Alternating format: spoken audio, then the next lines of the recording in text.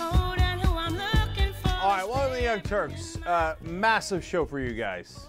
I'm not on that camera. I'm on this camera. Go.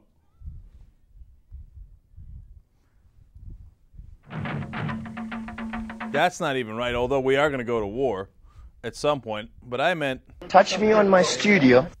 My new studio. Nobody's even touched me on it yet. All right, I got a lot more of these. Who cares? Listen. Okay, we're coming for you. Here's the situation. 3 massive stories, 2 of them right off the bat. One is on how, on Poker Bill that's being, I just tweeted that out, and how it shows the deep corruption of our system. I'm going to do that second.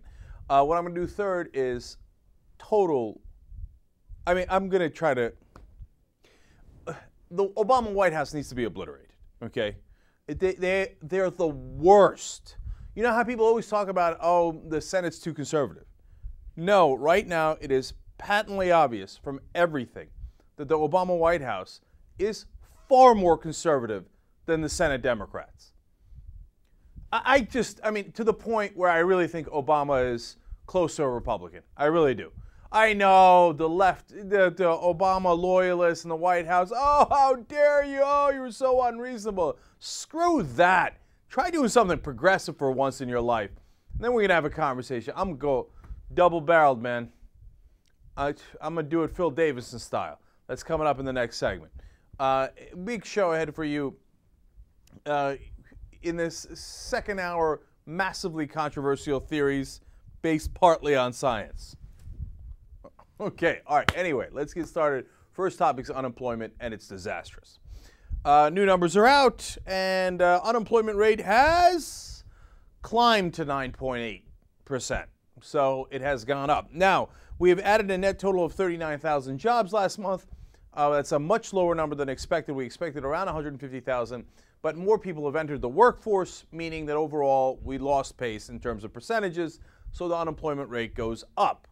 The disaster continues. And we are told by the Republicans that if we just give the tax cuts to the rich, everything will be fine. We're told by the Democrats that don't worry, they got this thing on lockdown. It's going to come down any second now. It's not going to, because the Democrats don't know what they're doing, led by this incompetent Obama White House. And the Republican solutions are only 10 times worse. So we're totally and utterly hosed. Let me explain why. Number one, Barack Obama was convinced by Tim Geithner and Rahm Emanuel and Larry Summers and the others that, hey, you know what, if we just patch over the problems of the economy, things will get better. So if we pretend that the banks are healthy, it'll be great. If we give the banks a tremendous amount of money, whether it's $700 billion through TARP or $3.3 trillion worth of loans through the Fed, they will eventually loan it out to American companies who will create jobs here. That is wrong on both counts. They did not lend it out to American companies, and American companies do not create jobs here. They create jobs in China, in other parts of the world that they operate in. They find the labor there to be cheaper, and they have no interest in hiring you. That is why the unemployment rate is 9.8%, and will stay either there or get higher. You remember the Obama folks in the beginning said it's going to go down to 8% by now? They're not going to go down to 8%. I'm not sure it's ever going to go down to 8%, unless there is a massive and complete change. Do you know what percentage of the jobs in America are the service sector? 80%. What are we doing here? 80% is lawyers and waitresses and doctors. Now, lawyers, doctors, lovely jobs. Sure, waitress, fantastic, depending on where you work. But that's not how you build the main engine of a society and progress and jobs. We need manufacturing, and it's gone. Gone. And right now we're doing nothing to get it back. And Obama's sitting around going, if we give more money to the banks, will things get better? Timmy, will they get better? No, they're not going to get better. You think the banks give a damn about creating jobs in America? Oh, come on, man. At best, Obama is senselessly, hopelessly naive. And that is at best. Because at worst, he knows exactly what's going on and doesn't give a damn. I think it's somewhere in between those two things. What you need, so what is, by the way, what's the correct answer? Are you kidding me? How about one, you try to fix the underlying part of the problem of the economy. So, for example, you've got to figure out how to create manufacturing jobs here. And you know what? Tariffs are tough business, and it's a dangerous game to play. But if you increase tariffs from China, then it provides an incentive to create jobs here. I'm not saying you do that. I'm saying you think about it. Because you think about, hey, my God, how do I incentivize people to do manufacturing here rather than abroad? One of the ways that you do that is making it more expensive to manufacture abroad and then ship it in here. Think about it. At least put it on the table. I mean, that is one of 28 things that you can do to incentivize people to actually hire here, hire. But you're doing none of that. You seem to not even understand the structural problems. Look, Robert Reich talks about this. Do you know that in the last 30 years, we now have the average male working 100 extra hours per year. We have the average female working an extra 200 hours, okay? And we took $2.3 trillion out of our houses, okay? We basically borrowed $2.3 trillion and we spent it. We spent it and we spent it. The whole economy's based on spending. But at some point, you have to make the money to spend it. You can't borrow the money to oblivion. And productivity, we're tapped out. We're working as hard as we can. And you know how much our wages have gone up? Almost nothing. That's for the middle class. The top 1%, they've gone up in their wealth 281%. They've gone up tremendously. This kind of unequal distribution of wealth, don't forget about whether it's fair or not. It's terrible for the economy. The last time the rich had this high a percentage of our nation's income was in 1928, right before the Great Depression. We're headed for a massive collapse. And Obama's sitting there on board the Titanic and going, hey, Timmy, where do you think we should put the chairs? It's really important to arrange the chairs, right? That's what I was told by Larry Summers. None of these things are going to work. And these banks are sucking us dry. And what are we doing about the banks? Not a damn thing. Jamie Dimon has an article. There's an article about Jamie Dimon, New York Times Magazine. It's coming out this weekend, talking about how smart he is. He's the head of J.P. Morgan, right? And how he's a great banker and all this stuff. And he says that J.P. Morgan needs to be larger. Okay, let me give you a sense of the problem. Lehman caused the financial collapse of the world. We need to do all those bailouts and the $3 trillion in loans, etc., because Lehman, along with the others, but they started this, right, when they went under, and we let them go under, caused the collapse of the entire financial world, okay? And they had assets of $600 billion. JP Morgan has assets of $2 trillion. If JP Morgan goes under, you think they can? No, they don't bankrupt themselves. They bankrupt all of us. They will crater the entire global economy. And we got the press treating Jamie Dimon as if he's some sort of hero. Are you kidding me? And then when it collapses again, even though every guest we've had on here, I've asked, hey, show me how it doesn't collapse, and no one has an answer. No one has a logical answer. And when it collapses, all those people, not our guests, but all the people that are out there in the Washington media, the knuckleheads, the idiots, will say nobody could have seen it coming. David Broder will get up and write an article, no one could have seen it coming. Probably the best answer is to start another war to give more rich tax cuts. Okay, that's coming later in the program, by the way. If you think I'm upset about this, wait till you get a load of that. By the way, White House Council of Economic Advisors has put out notice about the unemployment benefits and how it has helped 40 million Americans since the beginning of the administration, 14 million directly, 26 million people in their families, and they claim the economy is growing 800,000 more jobs because of the extra money that is in the system because of the unemployment benefits, 0.8% faster in December because of the unemployment benefits. Of course, the Republicans want to take the legs out from underneath unemployment. Do I think unemployment benefits help to solve the economic problem? No, I do not. No. I know a lot of progressives think that. I do not think that. I think it has a much better multiplier than tax cuts. I get that, but it is a Band-Aid. It doesn't solve the underlying problem at all, okay? But here's the Republican miscalculation on this. Look, you can pull the legs out from these people, right? And they're getting, on average, $293 a week. And Republicans like Juan Williams, yes, Republicans like Juan Williams, I'm going to get to him next, claim, oh, they're living fat and easy off this, right? Okay? But here's what's going to happen. Once they stop getting that bare minimum, you thought they were angry now, but they're not really that angry. But when they have no money to feed their kids, that's when the anger comes. You take out that last leg, and all those people, 10% of the country is unemployed, 17% is underemployed, and you said to them, you got nothing, bupkis. We got no jobs. We're not creating any jobs. You're on your own, man. All you knew before is useless, and I'm giving you $0 and zero help. They're going to get angry real quick, man. If you think they were angry in 06 or 08 or even in 2010, you haven't seen the iceberg yet. So go ahead, Republicans, I dare you. Pull the leg out, see what happens. But I don't want you to do that. No, look, I'm not a big believer in unemployment benefits. I get their value. I took unemployment benefits. We talked about it in the third hour of the show yesterday. They help you hopefully for a transitional period, right? But there's got to be a limit. Now, look, let me get to Juan Williams. So Megyn Kelly and Juan Williams are talking about unemployment benefits. They are hideously dismissive. And the whole conversation is about how the poor are basically lazy. And she talks about how, Megyn Kelly talks about how she's got a friend who's getting $400 in unemployment checks. That is, by the way, much larger than the average unemployment check. I don't know where her friend used to work. I don't know what the deal is, okay? But she claims that her friend, because of that, won't get another job. That he's sitting on his couch munching on Cheetos and Doritos because he's all set with $400 a week.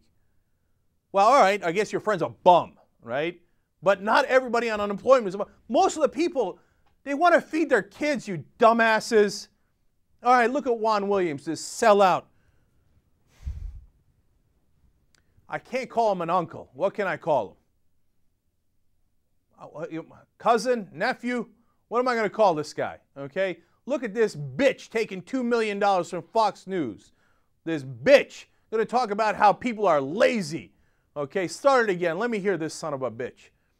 To this cycle, and at some point then it becomes a matter of you lose your work ethic, your values are impacted, you know, getting up, showing up, dressing well, all that good stuff. Yeah. So I don't know that that's smart, but you know what? Apparently people are making that calculation. I think it's a self-destructive one, but that's what people are talking about here in Washington more than ever, that in fact the government may not be helping somebody by offering them these benefits. Well, we may be hurting them. Yeah, we're hurting them by giving them the $293 a week. Yeah, and because we're training them to be lazy. I mean, look at the Juan Williams assumptions. They're sitting on the couch. They're bums. How's that $2 million for you, Juan? Is it enough? Is it enough for you to sleep at night? They trot this guy out as the liberal. And for him to come and say, yes, ma'am. And by the way, at the end of that segment, he literally said, yes, ma'am. Yes, ma'am. Yeah, the unemployed are bums. They should be spit upon. Fox News is totally right, ma'am. Where's my check? Mine isn't $400 a week. Mine's $2 million. I'm feeling pretty good, right, Juan? NPR should have fired him years ago. Okay, John Barrasso is a moron. Doesn't even know what the hell they're debating. Talking about unemployment. He gets up on the floor of the Senate and said, quote, this is about people who have been collecting unemployment benefits for 99 weeks, meaning that the extension of unemployment benefits would apply to people that have exceeded 99 weeks. That is only 100% incorrect. He doesn't even know what they're debating. This does not apply to people above 99 weeks at all, okay? Now, the issue is complicated, but if you're a goddamn senator who's going to vote on it, you might want to study up on it, as we did here. Turns out that there are many tiers of unemployment. For example, in the state level, you get 26 weeks. A lot of us are familiar with that, right? And what the federal government did is that they have several different tiers. Some are 20 weeks, some are longer. And you go from tier to tier. What they're debating now is, can those people continue on their tiers? Because otherwise, if this thing runs out, let's say you're in the second tier, you cannot go on to the third tier, you cannot get another 20 weeks, whatever it might be, you're done, okay? So you don't get to go to the 99 weeks, okay? So this is not about past 99 weeks. This is about whether people can get to 99 weeks, okay? And some of their benefits will be cut off immediately. 2 million people will have their benefits cut off instantly. Another 2 million will have it cut off in February. But Barrasso doesn't even know that. He's the Republican senator from Wyoming. He gets up and he's like, this is for people above 99 weeks. And then Boxer comes out and says, hey, listen, you schmuck, that's not the bill. He's like, oh, really? Oh, okay. That's what Fox News told me. And these are the guys who argued that you got to read the bill. Remember during the health care bill? They were like, oh, yeah, the Republicans, the Democrats haven't read it. They haven't read it. Yeah, you got to read the bill. You have no idea what's in the bill because they don't give a shit. You think John Barrasso can worry his pretty ass over the unemployed? You think he gives one little iota of damn about the unemployed? He's worried about how he's going to pamper his ass. Somebody get some powder. John Barrasso's ass needs pampering. These people don't give a shit about you, man. They don't give a shit about you. Okay, now, you think that's bad. Now, look, that's all terrible, right? But this is how the system works. All right, this is the perfect story to demonstrate what our politicians are about. Back in the day, the gaming industry in this country, the casinos, largely the mega ones in Las Vegas, did not like the idea of online gambling because it was competition. So they used their bought man, Harry Reid, among many others that they have bought in the Senate and in Congress, to kill the idea of online gambling here in the U.S. So what did the Senate do and the Congress do? They made online gambling illegal, okay? Now, you cannot get banks are not allowed to transfer money into online gambling sites because it would compete with Vegas. And Harry Reid, since he is a politician like all other politicians in America, is completely bought and paid for. So he said, yes, sir, absolutely, sir. Harris, what would you like? Yes, Mirage, absolutely, yes, sir. And so they passed that bill so there's no gambling. Now look, think about it this way. If you're a conservative, liberal, or libertarian, how would you view this bill? As a liberal, I don't like the bill. Get out of my life. If I want to gamble and I'm going to be an idiot, let me gamble, okay? Believe me, I've done it before. It hasn't worked out. But that's my business, not your business. As a conservative, you might say, oh, it's, of the devil and Lucifer's involved. No, I'm against it, right? And the libertarians, I think, will side with the liberals on this one and say, get out of our lives, right? But that's not how any of the issues are decided in this country. So why am I bringing it up now? Because Harry Reid has completely reversed his position. Why? Because his donors in Vegas, the casinos, have reversed their decision. They've decided, oh, you know what? All this money already went out abroad. It turns out you can't stop the online gambling no matter how hard you try and no matter how many senators you buy, because people are going to find a way to do it. And they have. And billions of dollars have flowed out of the country. And now Caesars is thinking, and they're the main company that's driving this, they're thinking, hey, you know what? I want that money, okay? So screw that. We're reversing positions. We want online gambling to be legal, and get a load of this. For the next 2 years, in order to crush the competition, and every American should be against this, this is exactly what's wrong with big government, right? We want a monopoly. For 2 years, only established casinos, people who run slot machines, etc., can set up online gambling sites. After that 2 years, maybe we will let our dogs allow others to compete with us. But right now, they're our bought bitches. So what they're going to do is they're going to do our bidding because we're their master and we paid them. So Harry Reid, without blinking an eye, goes, oh, absolutely. Did I say we were against online gambling before? Now I love online gambling, and I want Caesars to have a monopoly over it. And by the way, will it pass? Now, that's why I brought up the conservatives, liberals, and libertarians. Of course it will. Because we don't have a real debate in this country. My opinion or your conservative opinion or whatever, it doesn't matter. The only thing that matters is the money, Lebowski. So the moneyed interests have decided that they're going to change the law that they had passed before. So they will change it. And look, I could be wrong. That's why I always tell you, let's see how it turns out. I don't tell you afterwards. I don't do Monday morning quarterback. I tell you on Saturday what's going to happen on Sunday. I'm telling you right now, that will be reversed. Online gambling will become legal because the casinos are going to make a lot of money off it, and they're going to get a monopoly. Free market? No, these guys don't want a free market. They want to kill competition because they're not capitalists, they're corporatists. And if you're a conservative or a libertarian or a liberal, you should hate that. But they don't listen to us because they're not our representatives. They're the representatives of the people who pay them, their donors and the lobbyists and the funders. That's what's at the heart of our problems. And we don't have any honest debates in this country. And until we fix that problem, we're all going to lose. We don't have, your conservative position isn't going to win, the liberal position isn't going to win, only the moneyed position is going to win. Wake up, Young Turks. You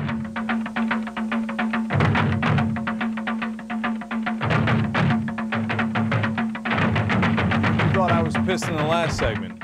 Wait till you get a load of me in this segment. New CBS News poll out saying that 53% of Americans would only like tax cuts for 98% of us, people making under $250,000. Only 26% would want them continued for everybody. But here's an interesting category. 14% say that no one should continue to get the Bush tax cuts. I'm actually in that category because I care about the deficit. And if we all get these tax cuts, including the rich, we're going to put about $3.7 trillion hole in the budget. That is unconscionable.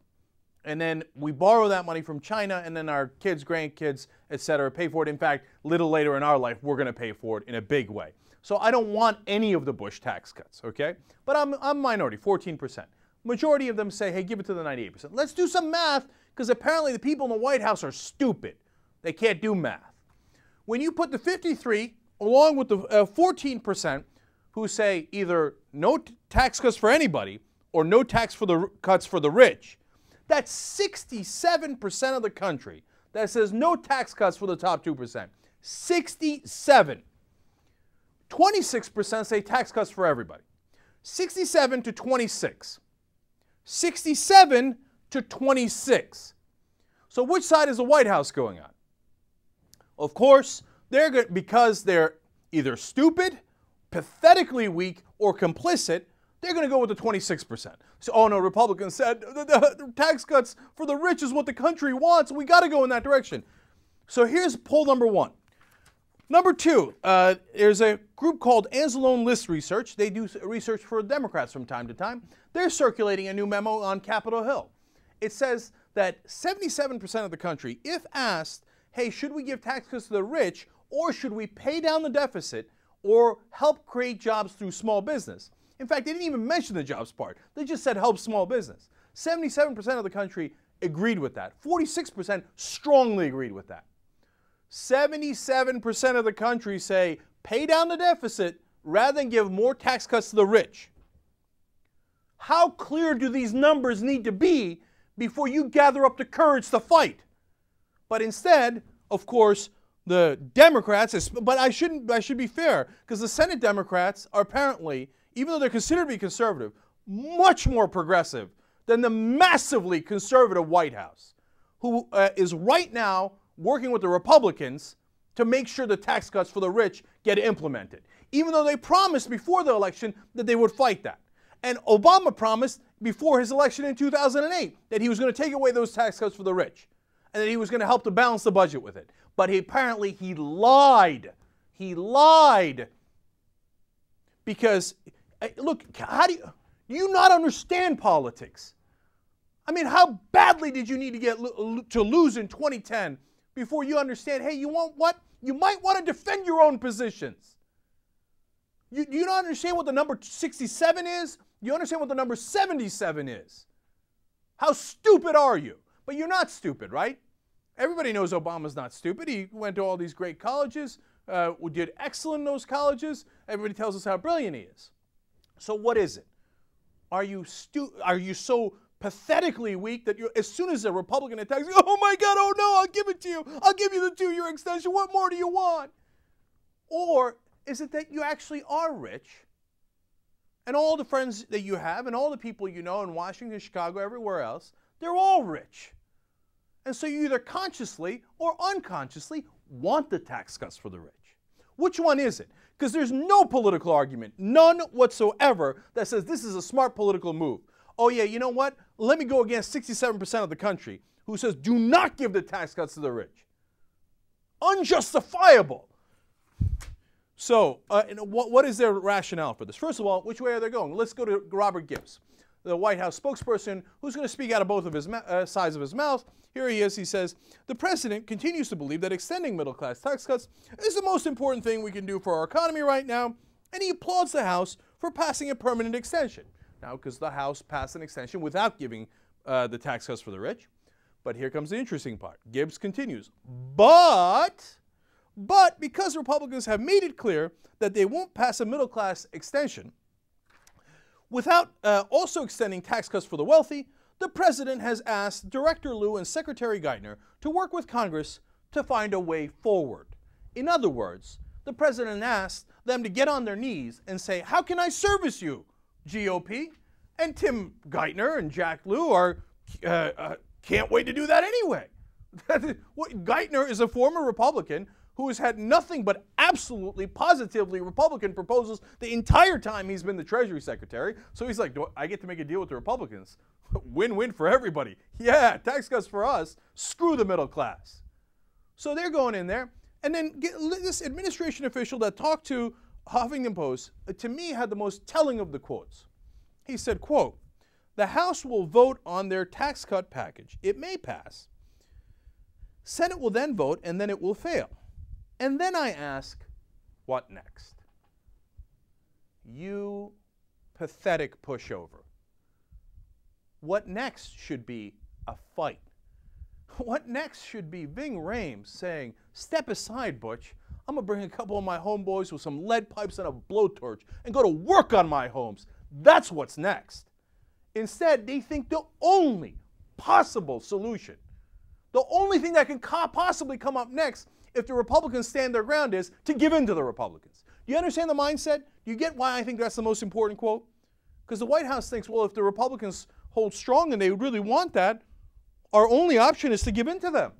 No, that is not your only option. Your option is to be the other party and fight back. And fight back for the people who voted for you. Pathetic in every conceivable way. There's no hope for Obama. He's going to give in every time. He's such a sap. Or, like I said, or much worse, he's in on it. And I know a lot of you think that. I don't know what to think. All I know is the results are ridiculous. And then they call this guy a socialist. He's not even a progressive, man. These positions are to the right of Ronald Reagan. I've proven it 100 times on air. This guy's a Republican, man. Look at what Tom Harkin has to say. He's got the Senate Democrats this mad. Tom Harkin says, I just think if Obama caves on this, look, a senator is saying caves on this. That's strong words. Caves on this, then I think that he's going to have a lot of swimming upstream to do. He said he campaigned on allowing the rates for rich to expire, was very strong on that, and sometimes there are things that are just worth fighting for. The Democrats in the Senate want you to fight. And here's one more, and this is, for Obama, maybe this is the only thing he pays attention to. Harkin said, hey, what happens in 2012? If Obama does this, he would then just be hoping and praying that Sarah Palin gets the nomination. What does it take to get through to Barack Obama? What does it get for him to fight? What does it take for him to be on our side? What does it take for him to be it's not even progressive, man. Are these pundits telling me that 67% of the country is progressive, that they're liberals? Okay, I'll take it. 2/3 of the country are liberals? No, it's the centrist position to say you balance the budget. You don't give another $700 billion tax cut to the richest people in the country. If you don't understand that either, you don't know a thing about politics, or you don't want to know because secretly you want the tax cuts for the rich. JR, look, I got 100 more things on this. I got to ask you the question I always ask you. Which one is it? Stupid, weak, or complicit? It's hard to say now, man. It's getting harder. I can't believe it's complicit. Maybe I'm naive. And you guys write in, and I know you'll tell me I'm naive. I think it's more so. It could be a mix of all of them. A little bit more of the scared weakness part, because of how rabid things are happening, the way they did the fake grassroots things with the Tea Party and everything. So then he goes, oh. Because a little example of it could have been with the whole, I forget her name, when they were scared of Glenn Beck talking about the lady with the NAACP and then, black folks shouldn't be this way. And Shirley Sherrod. Shirley Sherrod. When they went crazy about that, I think that's kind of indication of the way the mindset is. So it's afraid of whatever it is of any opposition. Rather than have any kind of opposition, you'd rather just go along with it because they want what's best for the country too. Let's try it their way. Yeah, no, I definitely vote that way. I could be wrong. But I'm going with B, weak. Sad weakness. And the minute they say boo, Obama runs for the hills. And to me, I think that might actually be the worst of the lot. Because if you're stupid, what can you do? You were born dumb. And if you're complicit, then hey, actually you're clever. You found a way to trick the American people and secretly get the tax cuts that you want. But if you're weak, then you're really sad. It's so hard to respect a guy that, I just keep using the word because it's pathetically weak. All right, you want to get more evidence on this? So, it's his stupid effing deficit commission. They get together and they decide, hey, you know what? Our brilliant idea is more tax cuts for the rich. I've told you this before. It hurts my head to think about it. By the way, Dick Durbin went along with it today. Dick Durbin's supposed to be a progressive. He's supposed to be one of the more liberal senators in the Democratic Party, number 2 for the Democrats. With Durbin and Reid, you got weak and weaker, right? So Durbin was on the deficit commission. He says, hey, okay, let's cut Social Security, let's cut Medicare, and let's give another gigantic tax cut to the rich. But it's even worse than that. It's a tax cuts for the rich, gigantic. Like, Bush would be embarrassed at how large the tax cuts for the rich are, according to the Deficit Commission, okay? But you increase taxes for the middle class by $1 trillion. Oh, fuck you. I mean, that is the only 2 words you could say about the Deficit Commission.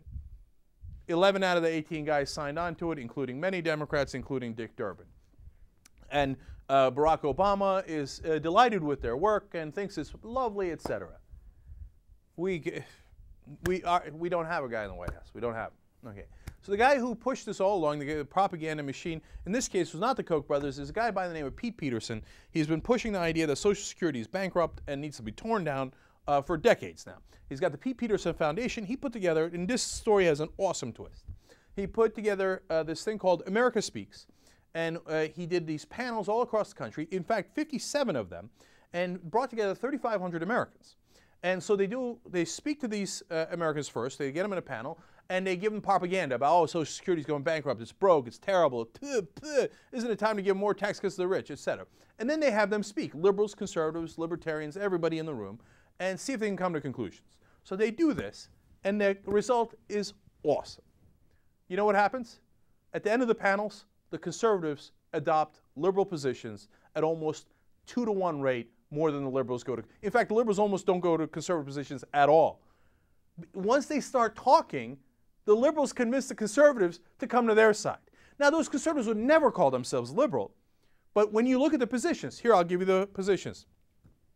On the issue of taxing the very wealthy, conservatives, 24% of them ended up supporting the idea of taxing the rich, whereas only 12% became less supportive. So by a 2-to-1 margin, at the end of the discussions, they're like, yeah, you're right. We should tax the rich more, okay? Now, the second issue, how about cutting defense? 39% of conservatives, by the end, decided that cutting defense was a good idea. Only 9% thought it was a worse idea. That's over a 3-to-1 margin. They're like, yeah, no, you're right. We should cut defense. Look, to that point, let me give you some startling numbers here. Reductions in defense spending by at least 5%, meaning we should cut defense by 5%.